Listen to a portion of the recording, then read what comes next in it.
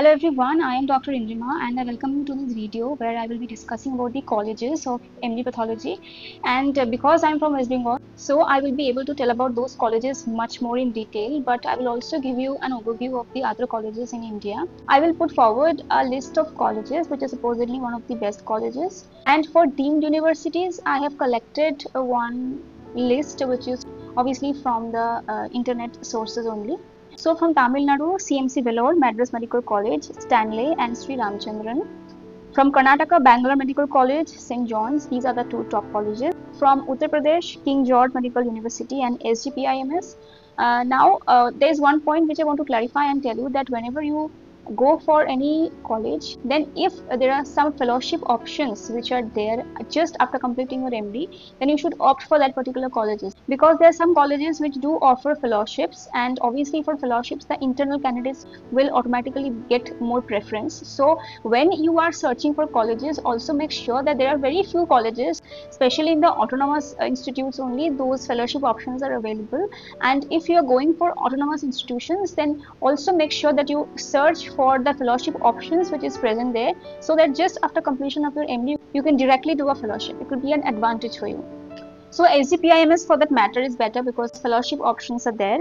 From Maharashtra, KEM is there and Tata Memorial Hospital. Now regarding Tata Memorial Hospital and also about the Tata Memorial Hospital at Kolkata, wherever it is, I would want to stress upon a point that Tata Memorial Hospital mainly deals with oncopathology, we know, and sometimes we do get confused that if it is only oncopathology, then are we only learning cancers? Are we not learning benign lesions or other avenues of pathology? Then I will tell you that no. See, if a patient comes to you with, let's say, a thyroid mass, then it is not always that it will turn out to be a cancer. Whenever a patient will come, let's say Tata Memorial Hospital, he doesn't know whether he has cancer or not. So if he is having a benign lesion, you do get opportunity to see that as well. And also you will be posted at other institutes and medical colleges for dealing with the benign and the non-neoplastic lesions as well.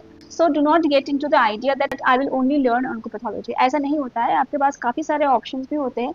You will learn the entire pathology. वो लोग आपको posting भी कहीं ना कहीं दे देगा ताकि आप पूरा pathology को learn कर लो. तो Tata Memorial Hospital is a very good option. You will also get fellowship options over there just after completing it, so it will be a good option for you. Okay.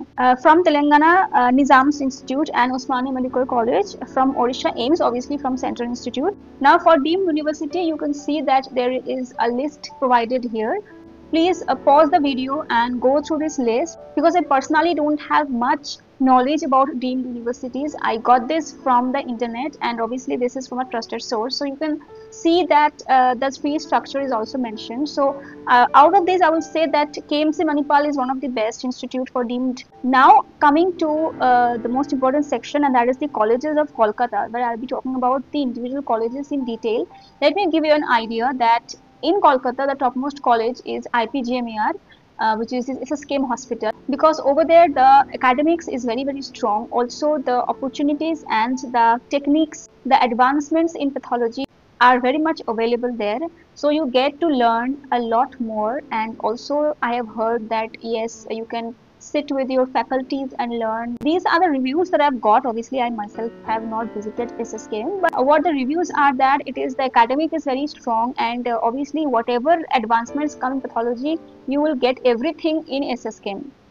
In that college there is always a very systematic approach of everything. It is a very meticulous department, so the reports that is dispatched are also printed over there. So the first years they have to work a little more, and so the working hours are almost till let's say 6, 7, 8 like that, but they are comparatively longer than other medical colleges. There are lots of work over there because everything that is there in SSKM is top notch.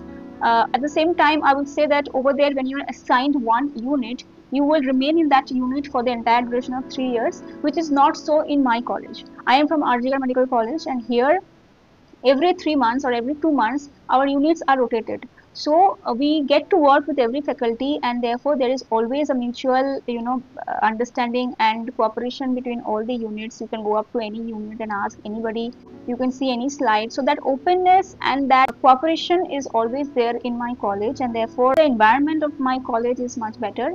And also the working hours of RGR is up to 5 PM, which is supposedly from 9:30 to 5. Apart from that, NRS Medical College and Medical College Kolkata are also very good. Hematology departments are there, so that is an added advantage for those colleges. Pathology for all the colleges are almost same, because there is always a question that you have to learn yourself the more.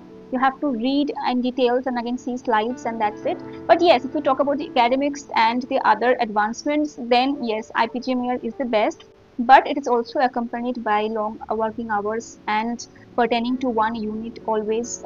That openness is somewhere compromised there. So these are the pros and cons of pathology in different colleges. Apart from that, in West Bengal we also have Shakodata Medical College and Calcutta National Medical College, which are also good, but the other colleges are usually given more preference. But I also heard, like, because I have a friend in Shakodata, so over there also they are learning really well.